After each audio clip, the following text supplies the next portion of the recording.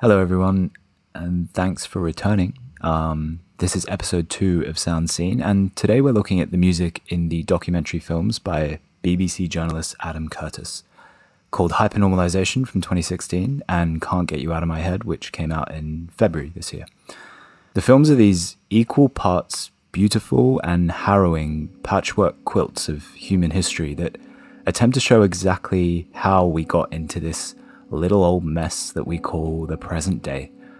They're non-partisan, which is nice. They're critical, but they're also hopeful, and the films seem to be portentously birthed exactly when the world needs them.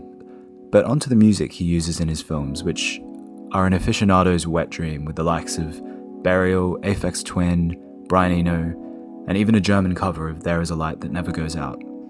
And it's not just the obscurity of the artist, it's the overall textural contribution to this aforementioned patchwork quilt.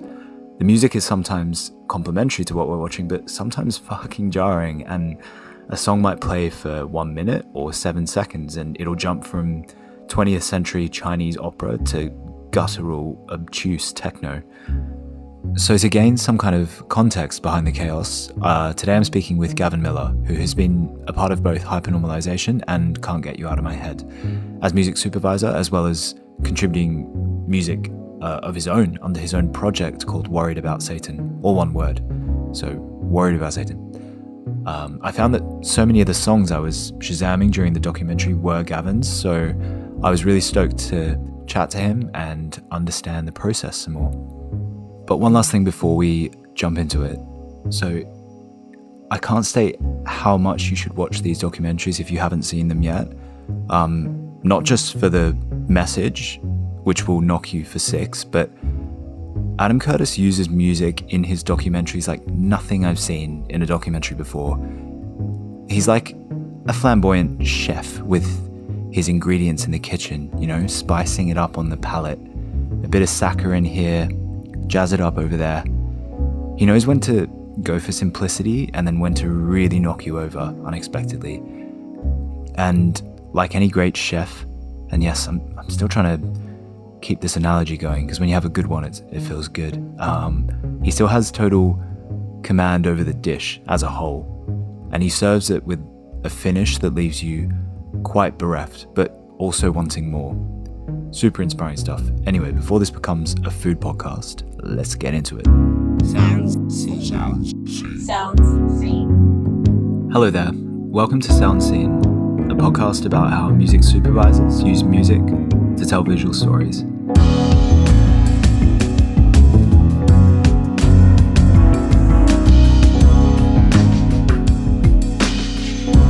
Sounds Scene. Hey, Gavin. Hey, how's it going? I'm good, thank you.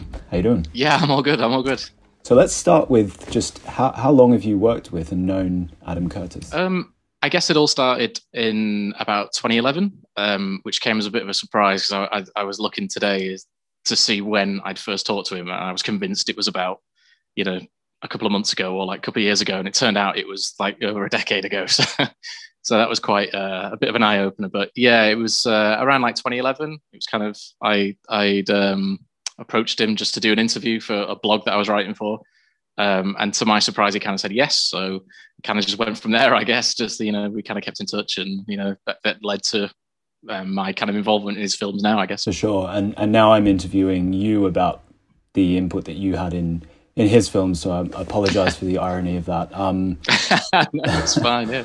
I never thought of that. That's a good way of putting it. But yes, as you said, this led to you contributing some of your own music, and also lending a hand as music supervisor. So was that just kind of this organic thing that snowballed after you initially spoke? Yeah, definitely. I think not many people had really asked him about how his music taste it reflects and impacts on his documentaries and stuff. And I think he was just bored, to be honest with you. Like, I think when I spoke to him, I think I could definitely tell that he was just like waiting for someone to just ask him about the music. But yeah, so we hit it off, and I just happened to I mentioned I was in a band, and I was doing this kind of interview for a blog I was doing stuff for. So I think he was running out of kind of tracks that he wanted to use, and he just wanted to bounce ideas off somebody. So if I remember rightly, he just said one day, or he just emailed me one day and said, "Can you just send me some stuff? Just send me anything that you think I might like." And having spoken to him and interviewed him, I kind of got an idea about what it is that he wants to put in films and stuff, and how if I'd heard something, I you know, a light bulb would go off, and I think, okay, yeah, he'd like that because, you know, there's a big like dreadnought, and, you know, he can overlay that with something else and stuff. So basically all my job was to kind of just go through my iTunes, or just listen to stuff that I would normally be exposed to, put it all in a big file and just send it to him and just say like, "Hey man, here you go, like, have, you know, all this." And over time I put a bit more of my stuff in there, obviously, because I'm not like a big artist or anything. I don't have like a big industry behind me. I don't have like, you know, managers or labels or anything like that. So I thought like, well, this is kind of my it's my shot. The only thing that I've got really as a band. So I thought, you know, okay, fair enough. I'll just slide him stuff I do as I do it, you know. And I guess like he really liked the Satan stuff anyway, because he was putting it in all of his newer shows. So like I kept him up to date, and over the years that go by, I just send him stuff as I do it, and then it kind of pops up now and again. And you know, some of the stuff that I send him, it just never appears anywhere, and then other stuff, like he'll just take this one bit of this one thing that I had no idea I'd even given him, and he'll constantly, you know, play that on a loop, and I was like, oh, okay, that's how it works then. So yeah, it was just like, it's a really strange way of working, I suppose. I don't think it's kind of like, because a few people have been in touch asking me about like, you know, the supervision, but I had to explain to them like kind of how it works with me and Adam isn't probably not what a music supervisor would do usually. And I used to work in TV anyway, so I kind of know like a few kind of ins and outs of like how it works, and, you know, with clearances and reporting and stuff like that. So I kind of have to remind myself as well that like, it's not, I guess on paper it's not strictly like music supervision, but I guess it's like the closest thing to it. For sure. He kind of, I think it's more like he just wants to bounce ideas off somebody. So like he'll have a few people that he speaks to. I think Robert Del Naja from Massive Attack's another one that he's in contact with, and he just wants to be exposed to music that we both kind of like, or we're on the same wavelength with. So I think it's nice that he just kind of, he has this little cabal, I guess, of people. But especially for Hypernormalisation, I think I was a bit more kind of involved in the kind of scouting, I suppose, of tracks and music for him. Right. And then that's how like he gave me that credit at the end for music supervisor, just because I think I'd probably given him more than other people. Right. I'm guessing like, 3D from Massive Attack can come in and say like, no, I gave him loads, but as far as I'm aware, I was the only one that kind of gave him like quite a lot of stuff to work with on that. Yeah. No, that's really cool to hear. And I guess like Adam was, as you say, probably just tired of talking about the same shite with journalists on his project that he's labored over for so many years, and two, probably just really excited to talk with someone about the musical side of things, which he obviously cares a lot about. And I guess he does seem rather enigmatic, and what you've kind of just said does confirm that in a sense. It just seems quite hard to place as this kind of peripheral BBC renegade / luminary or something. But how would you kind of describe the process of working as his music supervisor, for want of a better word, but not only with this distinctive style that is imbued into his documentaries, but also as this person who has a seemingly very scrupulous command over each of his bodies of work? Yeah, he basically, he is like kind of the ultimate in a one-man band. Like he does everything. I mean, in the interview that I did with him, he did say that he never wants to work with like a composer to do music for the films, because he wants like, I think he wouldn't be able to get the kind of reaction out of viewers that with just working with one person. He wants like kind of to mash it all into this big kind of pop culture, like kind of melting pot thing. He wants to throw it all in there and then just like, whip it around. And I guess he's very wary of kind of putting too much stuff out there. He'd rather kind of sit back on the sidelines and just kind of like throw something on the iPad and go, there you go. Like, what do you make of that? And I think that is kind of cool, especially these days. Like, there is that danger of kind of over sharing stuff or over kind of, putting yourself out there a bit too much. So it's quite nice that he's just got this weird kind of like you say, like this renegade guy that's just running around the BBC archive, like collecting all these clips and, and stitching them all together to create these like weird little worlds that he kind of makes. Yeah, no, that's cool. And really interesting what you said about him not choosing to work with a composer, almost because that composer might take umbrage at him slashing up his piece into a million different pieces or whatever. Yeah, for sure, yeah. I suppose you're not entirely sure what your music or the music that you suggest to him is going to be backdropped against, and sometimes the results may be shocking, I imagine. Absolutely, yeah. I like people kind of say as well, oh, you didn't know that your stuff was going in? And I have to say each time, I have absolutely no idea what these things are going to be. Like I saw him in, I think it was about March 2019, I think. We're playing a show in London and he turned up and he said that he just finished this series, which I'm assuming is Can't Get You Out of My Head. And he said, oh, I've just put the finishing touches to this 6-part series. And I was like, oh, wow, brilliant. And obviously like nothing happens for a year and a bit, and then he just like kind of randomly comes out with it. I'm like, oh Christ, yeah, of course, that thing.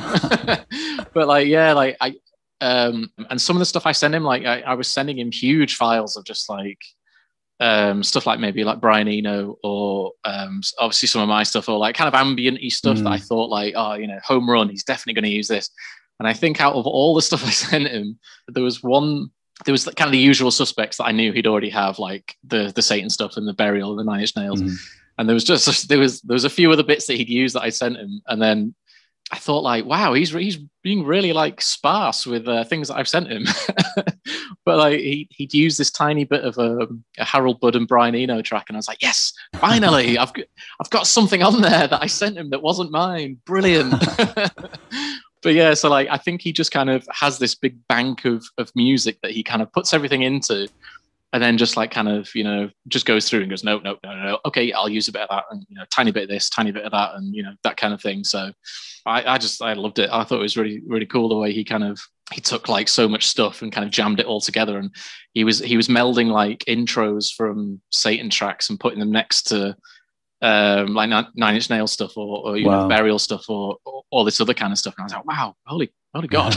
Like he really knows his stuff. He really knows how to kind of get this response out of you by kind of layering it all. It's really, really strange, but for sure. It's a weird way of working, but it's really nice in the end. Definitely. And yeah, I mean, this style of working over several years, sporadic interactions at gigs and that kind of thing. To me, it feels more like art. It feels like something that can't really be rushed or made to meet a deadline in a typically journalistic sense. And like kind of needs to breathe its own life. Would you say that the documentaries are a piece of art in that sense, like in your opinion, or if not art, maybe an historical artifact? No, yeah, absolutely. I think they're really one of a kind. I don't know of anyone else really that does the kind of the films that he does, because there's no like there's no talking head stuff and there's no reenactment stuff. It's just archive footage put together. So like as soon as you start to do that, you are creating a bit of a world, because you're not shooting anything, you're not going out and recording anything, you're not interviewing anybody. It's basically just what can you find in this massive archive. And when you start to stitch it together, they don't look or feel like anything else. If you watch a Netflix documentary, it's all in like beautiful glistening 4K, and there's talking head interviews with all these people, and it's very artfully lit, and there's a beautiful little piano soundtrack, and all this kind of stuff. And they're great, don't get me wrong, like it's horses for courses. I can sit and watch them all day. But like when you watch a Curtis thing, you think it feels so much different from all of that, and it's basically just because he has a story and he has these essays planned out and he has these kind of things that he wants to tell you about that you might not know about. Like when I was watching Can't Get You Out of My Head, I barely knew anything of this, like kind of this history. It was almost like a secret history he was kind of revealing. But you put them up against these kind of Netflix documentaries and you think, like, one, the scale of them as well is massive because it goes over decades and different continents and countries and ideologies and stuff.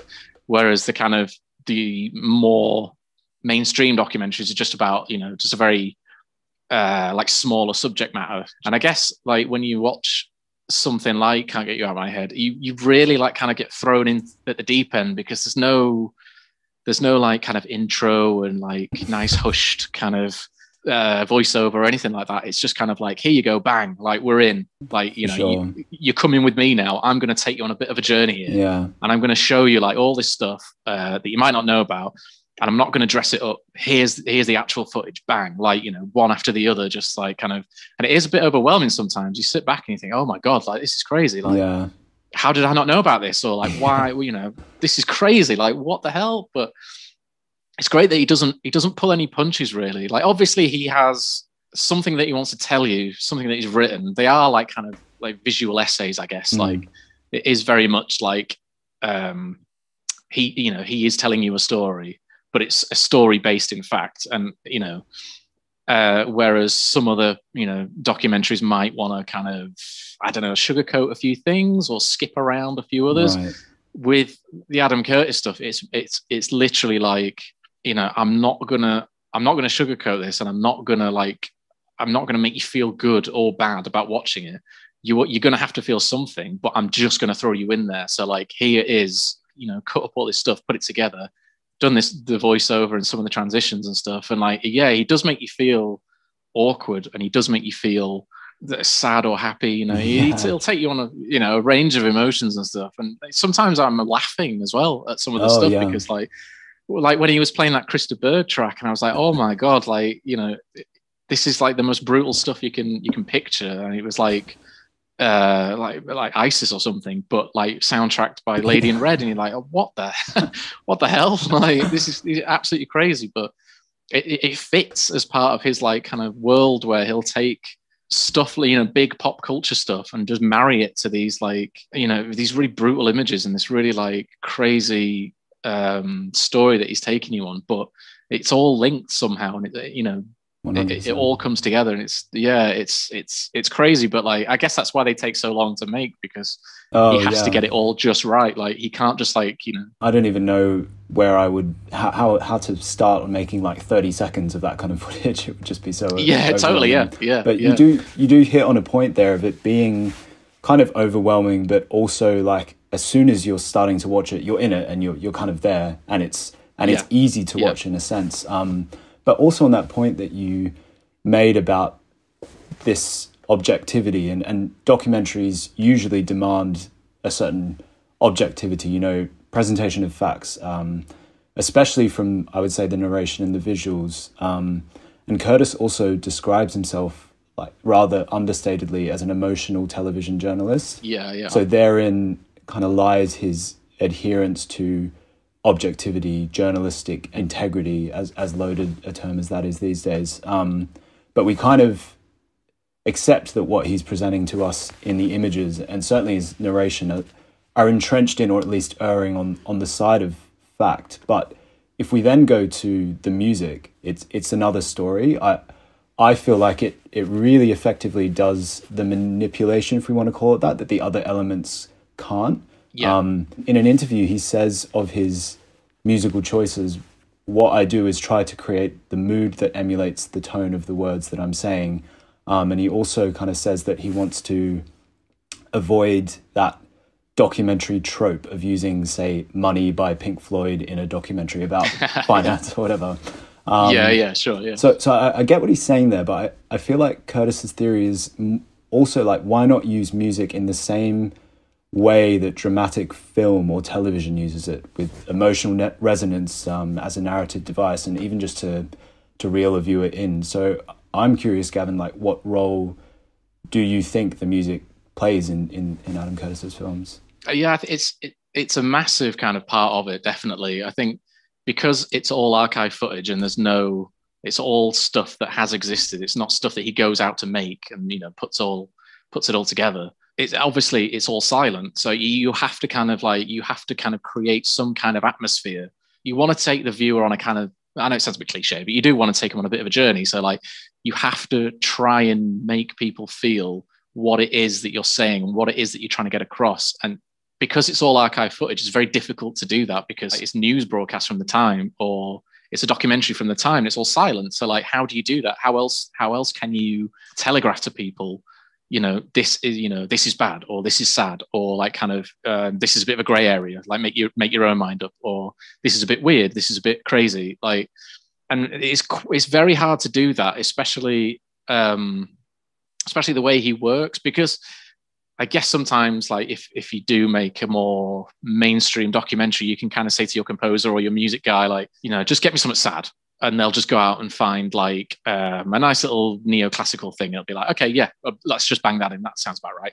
But with Adam being who he is and like the way he thinks about stuff, he doesn't want to just get sucked into that kind of world of, you know, I will just Google sad music and I will just find something and I'll just bang it on and there you go.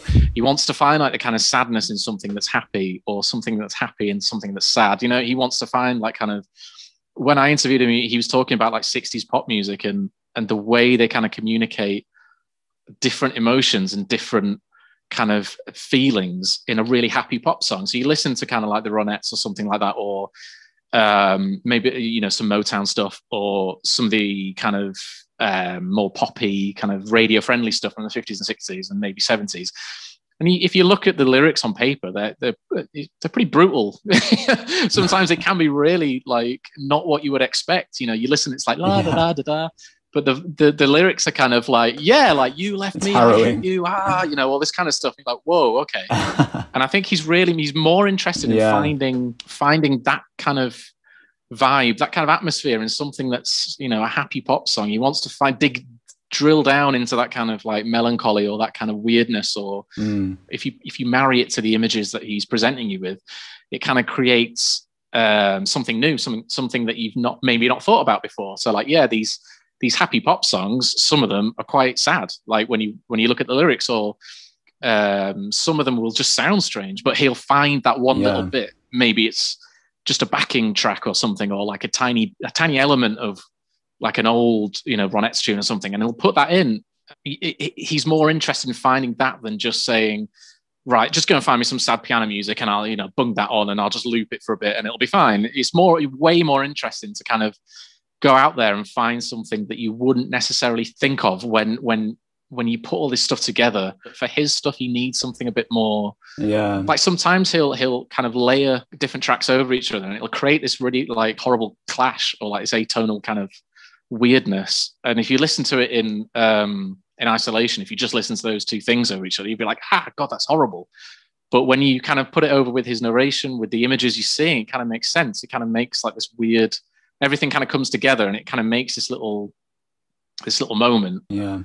But it just kind of elevates it a bit more and it kind of makes you feel something a bit more. So yeah, the way he does that it's really strange, but like yeah, no one else really does it. No one else really knows how to do it. Yeah. Yeah. And on the podcast, I like to talk a lot about how combining the visual with music can create like just a net new thing. And he really does that by stitching it together. And I think what you touched on there about the music is really true. And I suppose what he is maybe getting at there is that it's human. Like nothing is just sad. It's always sad imbued with a bit of happiness or whatever. Absolutely, and I was thinking when you were just talking about the Ronettes, like one of my favorite songs to dance to when I'm really drunk is Teardrops by Womack and Womack. And yeah. When you listen to the lyrics of that, it is actually just really heartbreaking, but I'm like, yeah, great song. Yeah.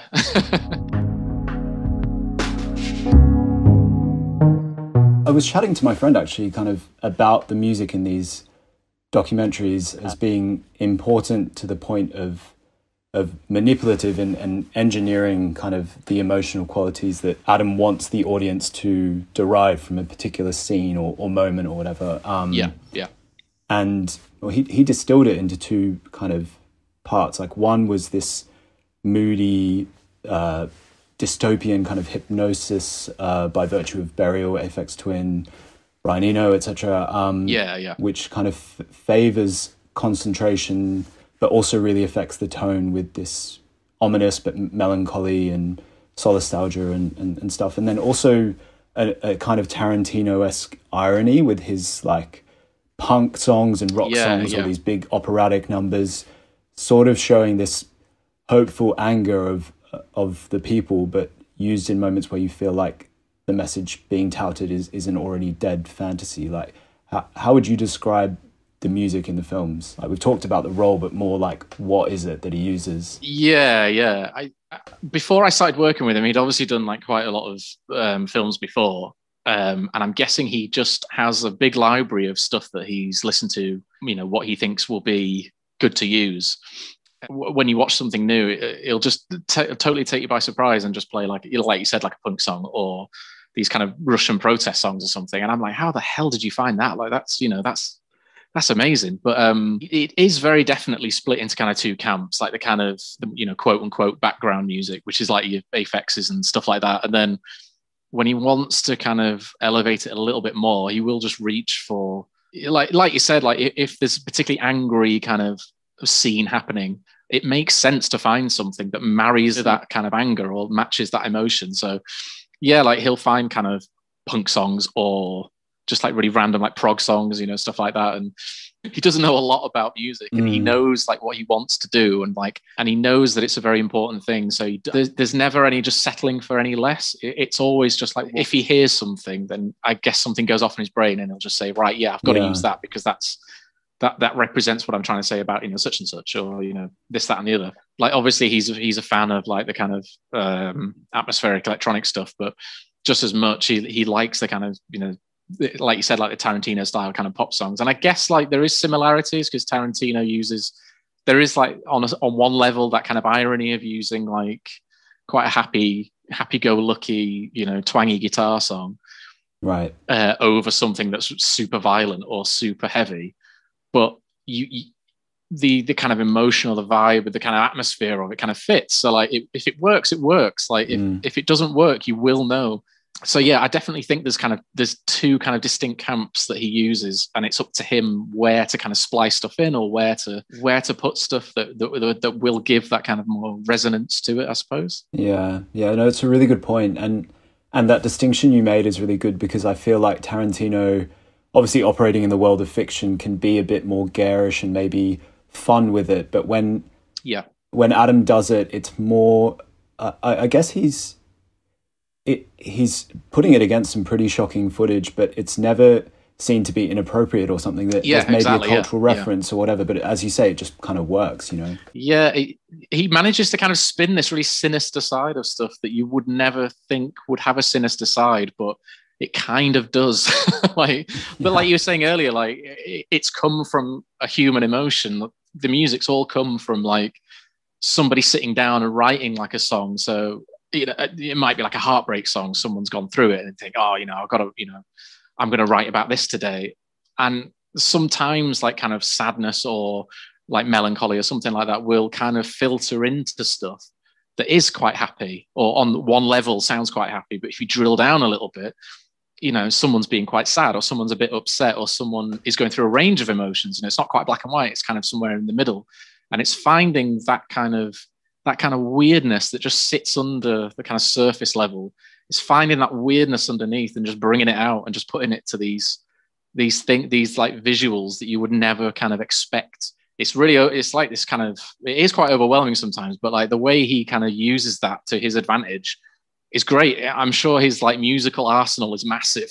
Like, and he just kind of, you know, he knows what he wants to go for, and he just like kind of, you know, picks and chooses it or tweaks it a little bit. So yeah, it's nice that he can do that, I guess.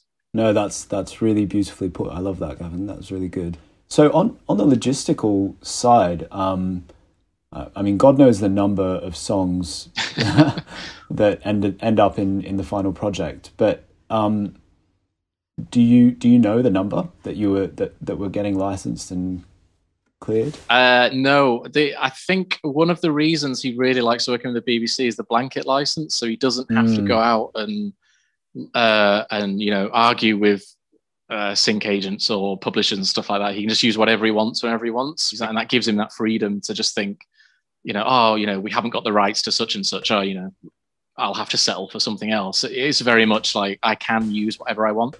So I have no idea how much he used in the recent films. But yeah, logistically, it makes it a lot easier because he only does stuff with the BBC.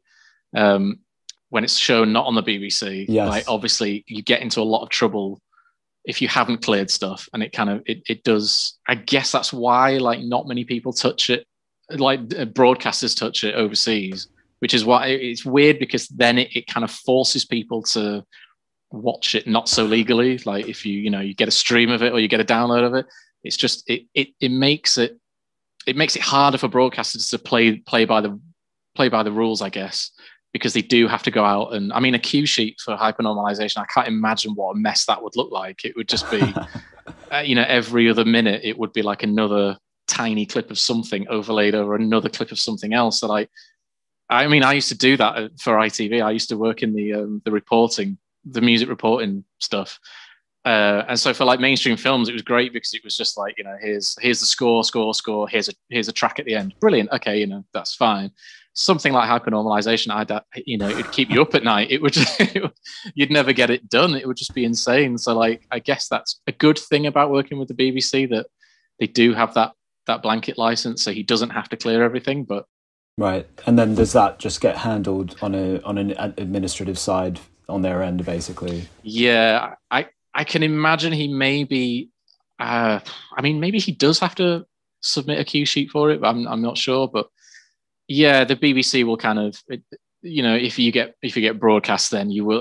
Because it's on the iPlayer, like you get like 0.111, 0.0001p per per 10 minutes of streaming or something like that. It's ridiculous, but it obviously kind of in the long run, it's kind of, pros and cons. You're on an Adam Curtis thing, like, you have to weigh it up against that, I suppose. But as long as you are getting your royalties, Gavin. Oh yeah. I'm getting that tiny slice of a penny every time. Nice one. No, but what you mentioned there is cool. Like he said in an interview that it's simply easier for him to get a blanket license that clears stuff in the UK, but that's why the release is done thusly, like just in the UK, and watching it outside of the UK is a bit harder. Yeah. So he's done that from like a place of convenience, I suppose. But it's interesting that music is kind of this one blocker that allows for easier and wider sharing. Like that it is music is kind of what has also propelled it to be more kind of cultish, and also for them to fly under the radar to some degree. Yeah, definitely. I think with the kind of music rights stuff, it's obviously if somebody in America wants to watch it, or somebody in Europe wants to watch it, or anywhere wants to watch it, it does make it difficult if they don't have if you don't have something like the BBC, because of the blanket license. It makes it really easy to watch it here, really hard to watch it anywhere else. So I'd like to think people understand that there is method behind that. Like, musicians do need to get paid for like what they do, because like otherwise they won't be able to do what they do. And sometimes you have to remind yourself of that, and remind other people of that as well, because especially on stuff like YouTube, people will kind of whinge about copyright blockers and stuff, like taking the money for music if you use a piece of music and stuff. And sometimes you do have to just sit down and say, well, yeah, you've used their music.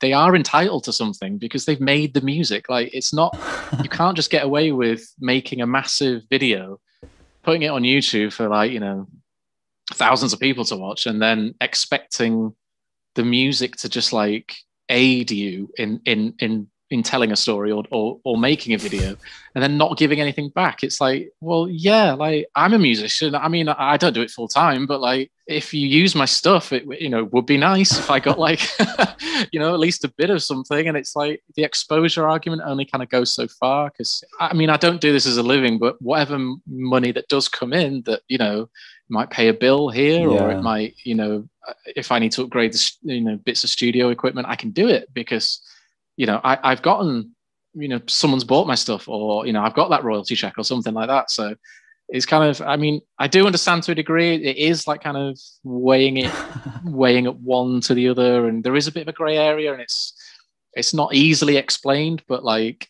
I don't know, like musicians need to get paid basically.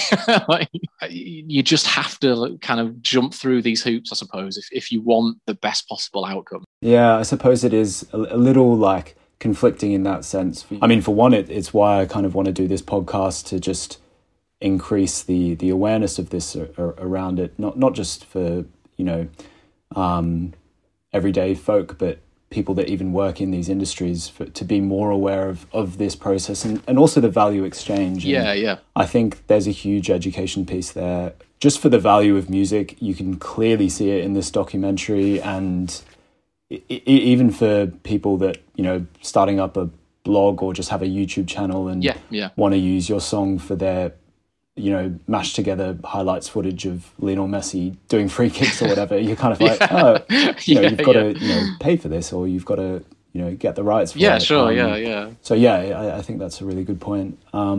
Hey, Gavin, I really enjoyed talking to you just now. Yeah, me too, yeah. It's been really good. Yeah, thank you so much for your time. Yeah, no worries. For those wanting to know more about Gavin's work, you can find him by searching Worried About Satan, again, all one word. The Adam Curtis documentaries are available in the UK on BBC iPlayer and on YouTube. And if you're in a different country, I suppose half the fun is trying to find them. Exactly, yeah. Awesome. Thanks so much. No worries, thank you. Cheers, Gavin. Thanks again, guys, for listening. We'll have another episode in 2 weeks, so subscribe on your podcast app of choice, or follow us on Instagram or Twitter at sounds_scene. The next episode is super exciting with Megan Courier. She's a music supervisor that works with Roundel Poster, who's been Wes Anderson's music supervisor for years, since Bottle Rocket.